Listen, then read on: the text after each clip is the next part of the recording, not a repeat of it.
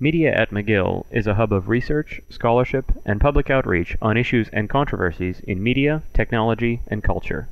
Visit us online at media.mcgill.ca. That such an appellation is only applied to people who are enemies of the West at a particular given point, and not to politicians belonging to the West, even though the conditions they have created are much worse than have happened almost anywhere else. So the coverage here, in the case of Iraq, has been very muted indeed. Because if public opinion in the West was shown pictures every single day of what has been happening in Iraq, there would be anger, have no doubt about it. There would be real anger, crossing political lines, crossing all lines. People would be angry that this is being done. But it's not reported. About 2 years ago, or a year and a half ago, I was in the tiny Arab state of Qatar, literally a dot. And this state, tiny state, is famous for two things. It has the largest US military base in the Arab world, Al-Adid, where the American military, from where the war was launched, by the way, and from where planes flew off to bomb Baghdad.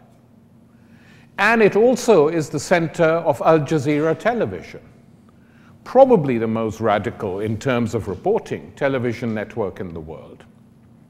And I was visiting to give a lecture in Qatar, and I asked for permission. They said, what would you like to do? You know, is there anything you would like to see? And I said, I'd like to see the US military base. And I'd like to go to Al Jazeera television because these are your two big tourist attractions. And they said, you can't go to the base, that's not permissible, but you can certainly go to see Al Jazeera. So I said, okay, I'll settle for that.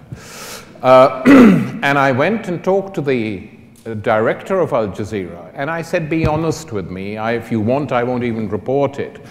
But do you have any censorship? And he said, look, we have a self-denying ordinance. We don't mention the Qatari regime. It's a tiny part of the world. No one cares. We don't discuss Qatar, but on every other issue we write, we speak, we film what we want. So I said, well, that's remarkable. And he then said, oh, but hang on. There was an open attempt at censorship just 2 weeks ago, 2 weeks before you arrived. And I said, what was that? He said, you know, we have 36 television crews in Iraq, in different parts of the country, covering what is going on for our viewers. And one of our crews in Baghdad actually captured on film a tank coming out onto the street, targeting a car, hitting the car, burning the people in it alive, and we had photographs of who was in the car because our team just happened to be there and wondering what was going on. And in the front of the car there was a young couple, and in the back of the car were their 2 kids, and the car burnt up with the family in them. So he said we felt this was an important news item and led our news with this the minute the film arrived, with our correspondent saying what he had to say. He said when the 3rd news bulletin was being read, the security guards at the television station came running in, and they said to me, sir, the American military is arriving. So he said, I said, what? And they said, the jeeps, armored carriers are on the way. They've just entered the compound. And he said, just as he said that, the general, senior US general, walked into my office with his phalanx of armed guards and said, I've just been watching what you're putting out on your television channel, and this is absolutely disgraceful.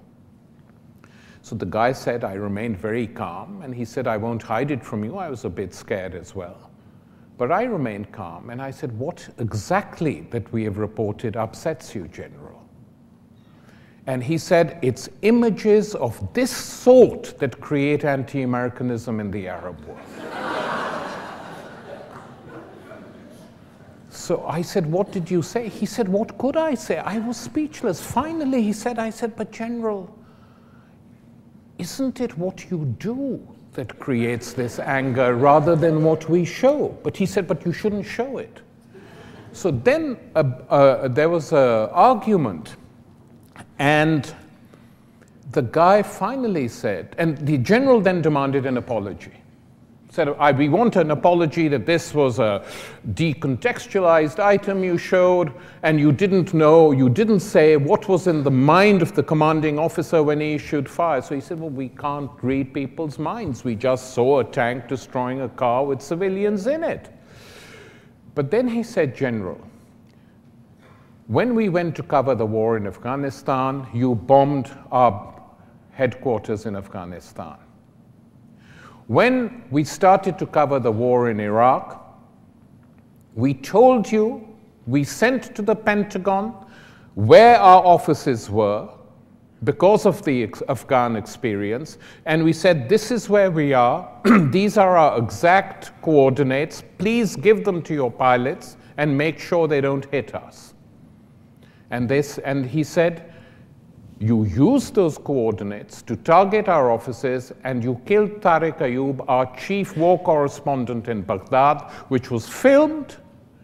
You sent in helicopter gunships with rockets, and as he was reporting, he was hit by a rocket and died immediately. So if it's time for apologies, why don't you start by apologizing for what you've done to us?